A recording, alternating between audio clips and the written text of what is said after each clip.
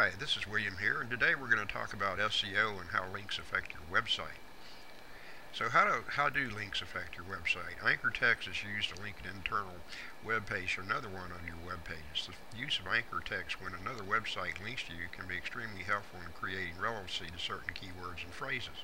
If you have the option, always request keyword-rich anchor text to a link that uses your domain. That said, if you have no other option, still take a link with anchor text to your domain.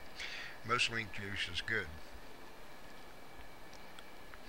One helpful practice in link building is link trading, where I'll put a link to your website on my website if you put a link to mine on yours. These types of links are referred to as reciprocal links. Since all links are generally good, reciprocal links are not prohibited, but their value is certainly not as good as a one-way link to your website. There was mostly likely a time when reciprocal links were just as good as any other, but the search engine are always getting smarter in determining how much value a link should receive. Like most other aspects of SEO, throwing money at link building is a bad idea. Paying others to link to you is strictly prohibited by the search engines. In fact, all paid links must include a tag called a nofollow tag, which tells the search engines not to give these links credit. If you're caught with untagged paid links, the linker or the linkee, your website could be suspended from the search engines or blackmailed. Links to your website from advertisers are not counted as inbound links by the search engine. If they discover paid link relations that are not classified as advertisement, again, you risk having your website suspended from being listed on the SERP or even blacklisted if the instance is deemed severe enough. If you don't have the time to do link building but do have some money, there are SEO firms that you can hire to perform this task. Some firms have questionable SEO practices at best, so it's best to do extensive research before signing any agreements or cutting a check. Use social media for link building. The use of social networks like Facebook, Google+, Twitter, and LinkedIn has exploded over the last few years. In fact, the latest figures from Comscore suggest that 16% of all time spent online is spent on social network. With hundreds of millions of users across these social networks sharing content they find online with their friends and followers, search engines will begin to take notice. According to SEO Modes, the amount of social activity like a web page has on social networks, shares, recommendations, likes, links, plus ones, etc. It's an important factor in the page ability to rank on the SERP.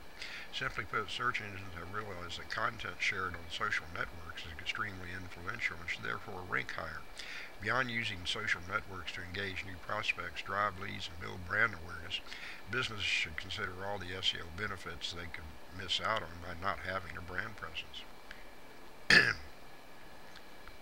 In order to capitalize on the boost to your SERP rankings from social media, you need to make your content easy to share. Implementing social network buttons across your website is the easiest way to accomplish this. Installing the buttons is easy for you if you use a service like Add This. Better yet, HubSpot's blogging software automatically adds this functionality for you. Use email to get links. Almost any business these days uses email to nurture relationships with their current leads and customers, and utilizes promotional email blasts to attract new ones. It's no surprise that with the death of direct mail over the last few years, email marketing has exploded. It's never been easier to set up an email program, upload your leads, and send them communication.